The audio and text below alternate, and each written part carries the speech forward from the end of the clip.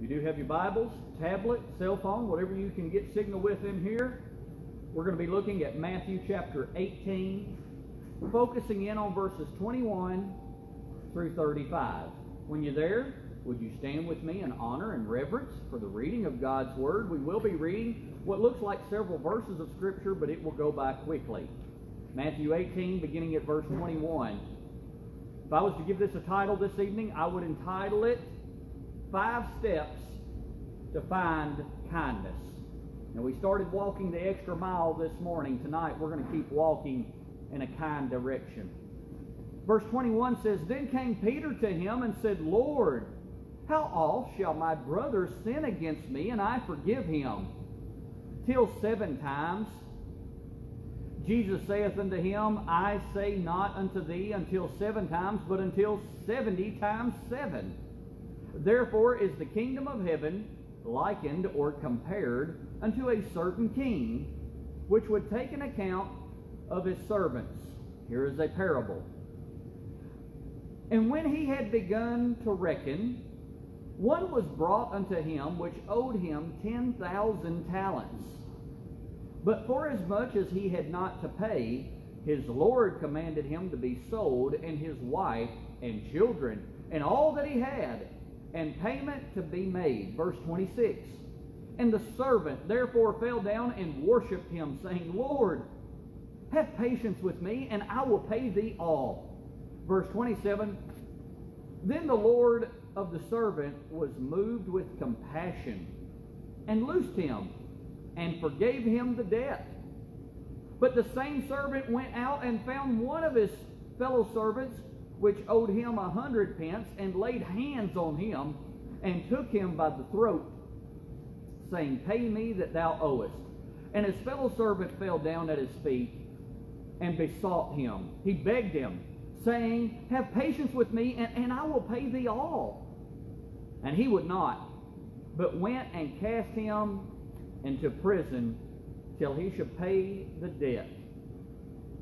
So when his fellow servants saw that was done, they were very sorry, and they came and they told the Lord all that was done. I'm going to pause right there and let's have a word of prayer. Dear Heavenly Father, we pray tonight that as we are encouraged to be in this house of worship, we are encouraged to be able, for those that are watching the service this evening, we're praying for them as well. We're praying for a direction for kindness, and how we can learn from this passage of Scripture how we can be better lights to a darkened world and express your kindness and express your grace and mercy. Lord, we realize tonight is a parable of a picture of one who has received grace and one has shown grace.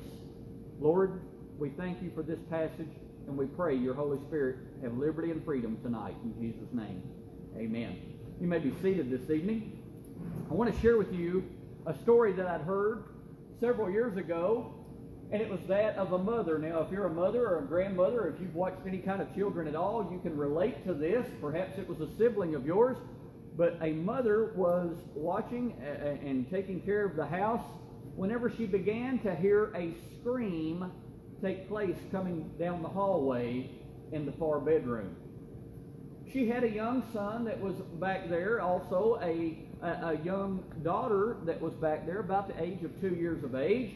And whenever they heard the scream coming from the back bedroom, the mother ran back down the hallway to see what was going on, only to find that 2-year-old girl had that little boy's hair all wadded up in her hand, pulling on his head.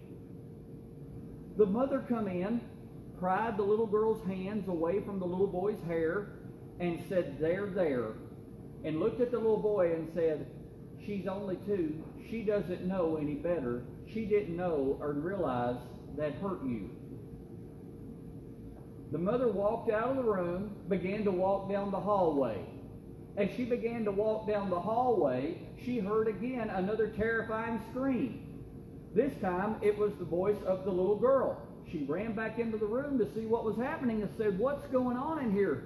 This time, the 2-year-old was crying her eyes out and said, What's going on? What did you do? And the little boy said, She knows it hurts now.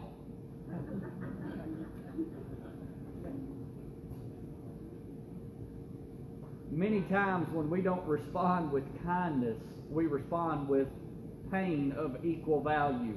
I talked to you about that this morning, and I just want to keep building on that theme of when you've been done wrong. Anybody in here ever been done wrong? I don't know. Let me see a show of hands. Have you ever been done wrong? Okay, let's see if we got any honesty.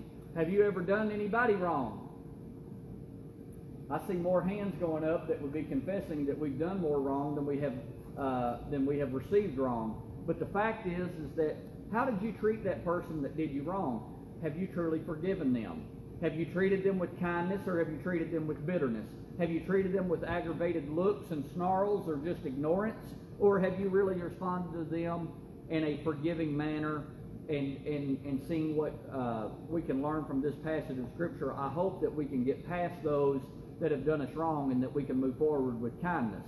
Now, I want to continue walking down the topic of kindness as we saw it here in Matthew 18:21-25. And if I was to give you 5 steps towards kindness, we're going to go through them quickly this evening. 5 steps towards kindness. We need to kill the hurt that you have experienced. And how do you kill hurt? You kill it with kindness. You say, not me. I'm going to pull their hair. I'm going to laugh at them. I'm going to mock at them. No. You kill the hurt that you have had to endure with kindness. You say, that doesn't make sense. I want to do unto others as what's been done unto me. Kill them with kindness. Don't treat people the way you've been treated. You treat them better than you've been treated. But what we do with that hurt, that's how we impact. That's how we treat people. An example, we can hold on to the hurt so long that we can be transformed into hate. And that's my fear.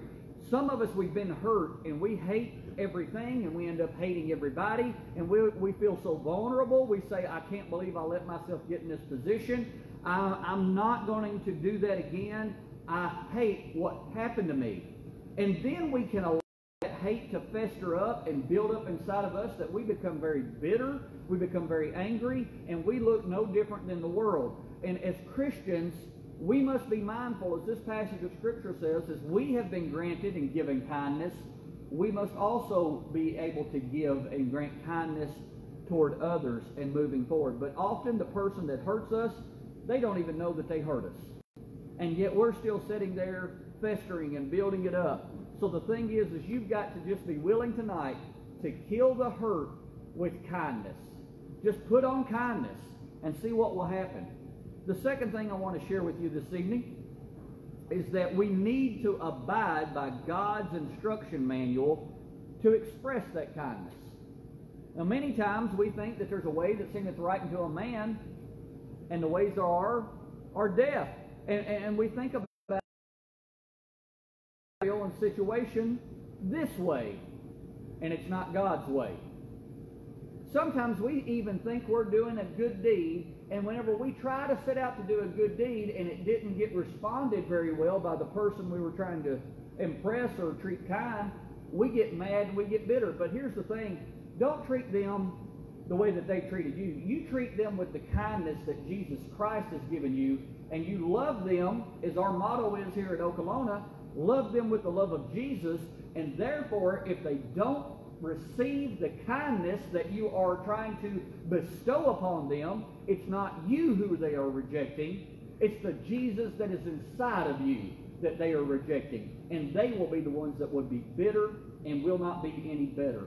So my position on this second point is that we need to follow the manual of loving them and offering them kindness of Jesus, not the kindness of Jason. Not the kindness of Susan. Not the her kindness is a lot better than my kindness, but not the kindness of John. Not the kindness of Stanley. Not the kindness of others. You offer them the kindness of Jesus. And then you did the best you could. You gave that 100%, and then you are clear. You are able to walk away, but you've got to love them with the love of Jesus, and don't hold back. Peter was coming to Jesus with a little issue. He was coming to Jesus with a problem he was having with somebody. He said, you know what? Somebody has done me wrong, but oh, aren't I holier than thou? Aren't I so good? Look at me, look at me. You know what I've done? I've went to them and that person's done me so wrong and so bad. I've treated them with kindness because I have forgiven them 7 times. Look at me. Aren't I something? Aren't I nice, Jesus? You see, Peter was looking for some props in this. But now to give Peter a little bit of build-up here, the norm would have been from that of the Sadducees and the Pharisees and these others, what they would have looked at is the rabbis taught during that time frame to forgive those who offended you 3 times. That mindset is in baseball. I think it's the baseball mindset. 3 strikes and what? You're out. Do we ever do that as parents or even grandparents, or if you've watched a child before? What do we often do? 3 strikes and you're out. 1, 2. Don't make me get to 3, don't we? We often do the 3 strike and you're out mindset. That was really taught a long time ago by the rabbis. But what Peter said is that I didn't only do what the rabbis recommended, I went the extra mile. I heard what you said. If I go the extra mile, I didn't just double it and go 6. What if I forgave them 7 times? And you know what Jesus said to him? It's not just enough to go the extra mile. You need to keep traveling down that road long after that. I've always said, you know what the difference is between a winner and a champion? I used to run track. And this verse of Scripture would often come back to my mind when I would run track. The difference between a winner and a champion, a winner stops at the finish line, but a champion keeps on running. You don't stop. You keep running the course. You never quit. You always train and prepare yourself to keep running. And listen, this spiritual life is not a sprint. It is a marathon. It is an ongoing thing. And what Jesus said to him was this: don't just forgive them 7, but forgive them 7 times 70. And you're saying, wait a minute, 7 times 70. Let me do the math on that. 409. That's 490 times? I'm supposed to forgive somebody 490 times? I just forgave them 7 times. The point that Jesus is trying to make, now I'm a very literal reader. And if he said 490, 490, so it is. But I think that there's an even ongoing principle to this, that what Jesus was trying to bestow upon Peter was an understanding, is that if you really want to understand the instruction manual to kindness, we're to always be kind. I like the song by the great philosopher Tim McGraw, Always Be Humble and Kind. It's a really good song, no matter who you come in contact with. Just some good manners, good chivalry. Always be humble and kind. Not just 490 times. Always be humble and kind. You say, I don't feel like it. I've not had my coffee yet. Don't talk to me. The Bible didn't say wait until you've had your coffee before you can start being kind. I saw a funny t-shirt the other day at Buffalo Wings and Rings.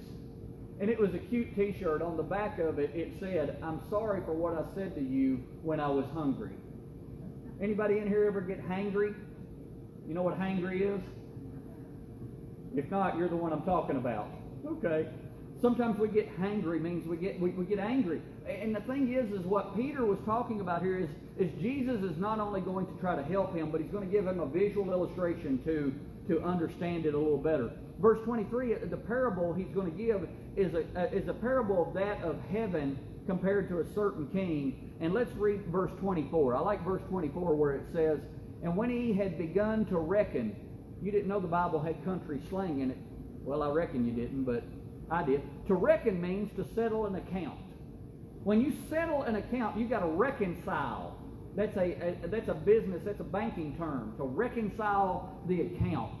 And he's going to give this illustration here to Peter about forgiveness, and he's going to give him some astronomical numbers. First of all, let's just break it down. Verse 24, and when he had begun to reconcile, one was brought unto him which owed him 10,000 talents. Now, how much is a talent? Anybody know how much a talent is, or if anything, 10,000 talents? Well, let me just tell you, a talent is worth 6,000 denarii. Now, did that help you out any? How better do you feel now? You thought 10,000 talents is equal to 6,000 denarii. Well, let's put it in a little bit better perspective. A denarii is basically an average worker's day's wage. Okay? So this would take ordinary labor 6,000 days. This man owed, let me break it down for you, 60 million days worth of debt. Now, I don't know who's at fault here, the one that loaned him that much, knowing that he's not going to live past 120 and that he's going to be able to pay 60 million days worth of debt. That's 164,383 years worth of debt. Some of you have some bank loans and some bank payments. So don't you love it when they put it on 36? Don't you love it when they put it on 60? Don't you like it when they put it on 72? Could you imagine somebody getting a loan debt for $164,000 or 164,000 years? The point that Jesus is trying to make here to Peter is that this individual could never return and could never ever repay the debt that was owed to him. It was an astronomical figure. So here, what he says is this man owed this much money, and the point is it's unpayable. But in verse 25, look at what kindness is going to be bestowed upon him. But for as much as he had not to pay, his Lord commanded him to be sold, and his wife and his children and all that he had, and the payment to be made. All right, he can't pay it. He's going to have to pay up somehow. So the servant therefore fell down, and he worshipped him, saying, Lord, have patience with me, and I will pay thee all. There's no way that he could repay back that which he owed. This was a lie, basically, but his heart was right. He said, I'll pay you back. I'll do whatever it takes, please. And I want you to understand with the Lord, this means the covenant cutter, the one that he owed money to. He said this in verse 26. He fell down, therefore, and he worshipped him, saying, Lord, have patience with me, and I will pay thee all. In verse 27, and the Lord of the servant was moved with compassion. He was moved with kindness. And that's what you say. The Bible says compassion. A compassion means that I have pity upon him, and I can express kindness to him, and he loosed him, and he forgave him the debt. Folks, I don't know about you, but whenever that old sin debt that I had upon me was forgiven with the kindness of Jesus Christ, it was an overwhelming burden. It was like a weight had been lifted off of me. Whenever you become debt-free, it is sin debt-free. Oh my goodness, what an overwhelming joy there is. And I believe as Christians, sometimes we have gone days, months, and years, and we have forgotten about the kindness that Jesus Christ has bestowed upon us. And we don't treat people the way that God has treated us. We treat them like the world because they're in the world. And that's not the way we're to respond. We are to treat others with kindness, mercy, and grace. The third thing I want to share with you tonight is kindness reveals the heart of an individual. You know how I can't tell who's saved and who's not. Only God knows that. Only God knows whose names are recorded fully in the Lamb's Book of Life. But we are fruit inspectors, and one of the fruits that we can expect is this, a kind heart. If you still have an old, hardened, bitter heart, if you're still angry about everything and everybody and all kinds of things, if you always have something to complain about, then I encourage you to examine the kindness of your heart, because where your heart is, your head will follow. If your heart is on the mind focus of Jesus Christ, you have a drawing towards him. And if you're kind and loving toward him, you'll want to be kind and loving toward other people. Have patience with me, he said. Goes deeper. The key verse here was in verse 27. Then the Lord of that servant was moved with that compassion, kindness, going deeper.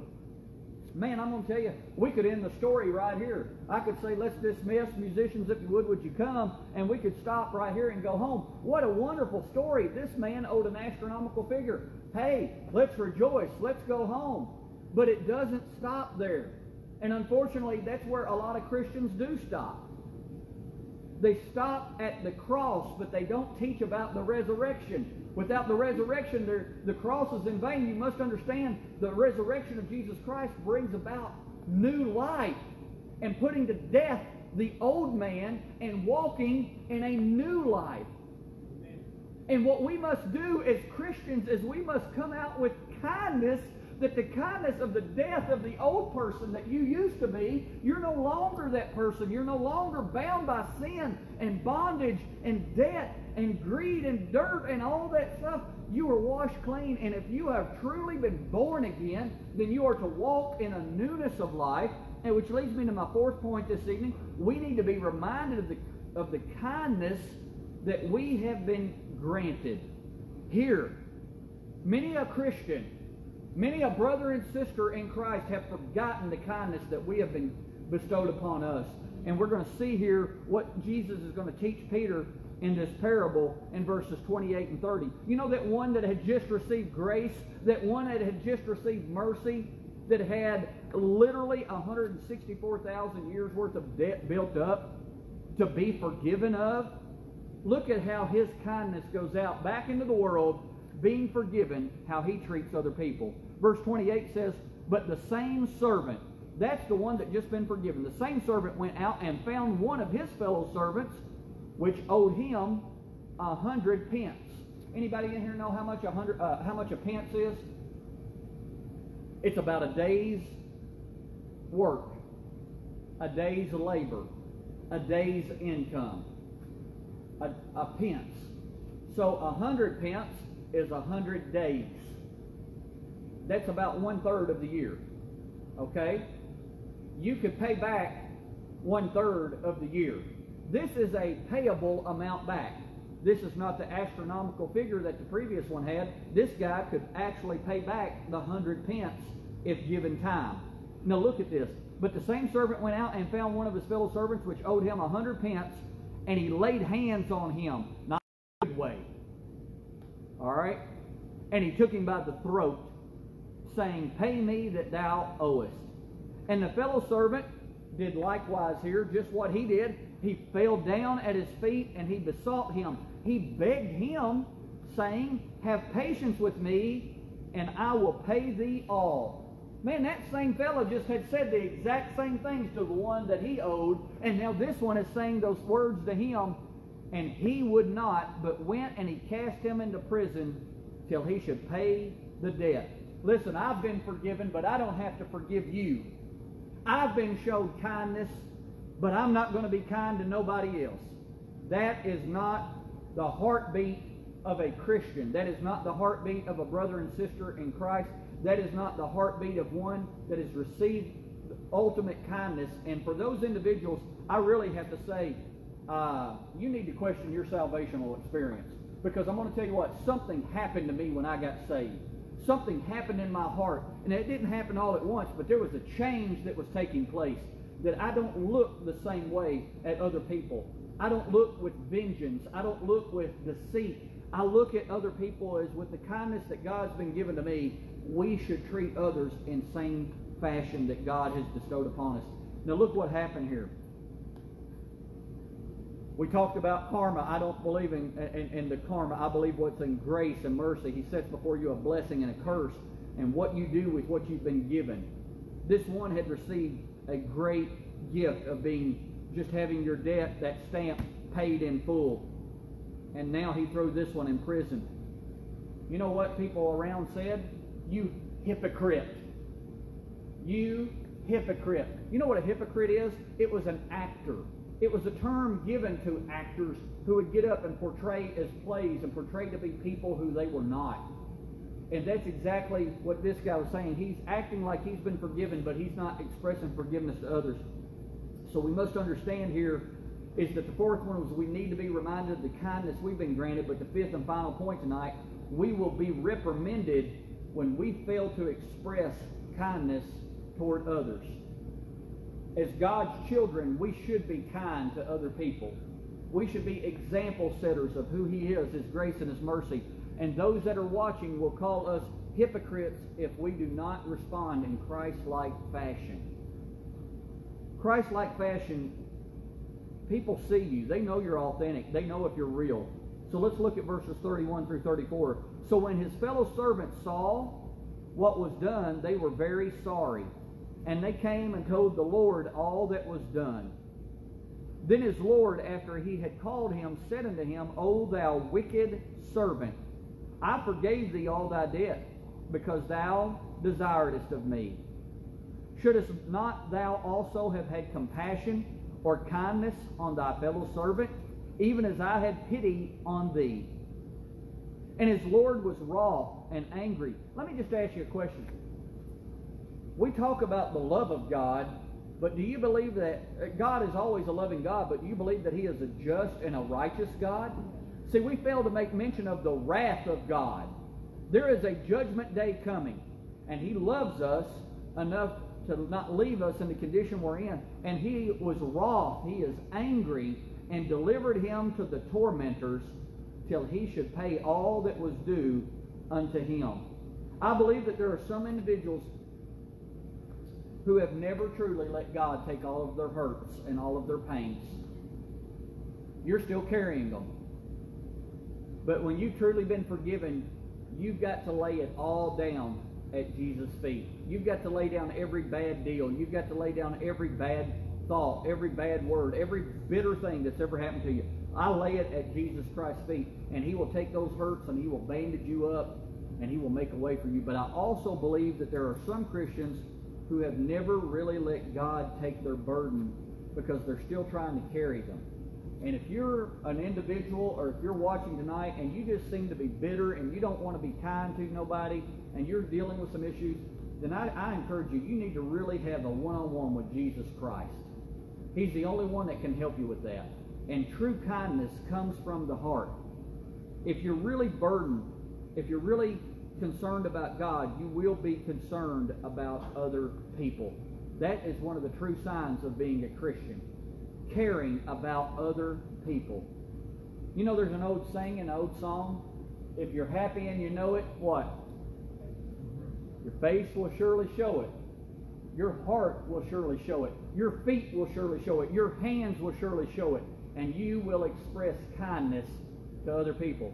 Folks, I believe here at Okolona, when I read those things this morning, it encouraged my heart. Acts of kindness. It's not a one and done deal. It's not a 7-time and done deal. It's not a 490-time deal. It's an every day of the week deal. I encourage you, acts of kindness, creative ways, creative thoughts. Don't miss the moments.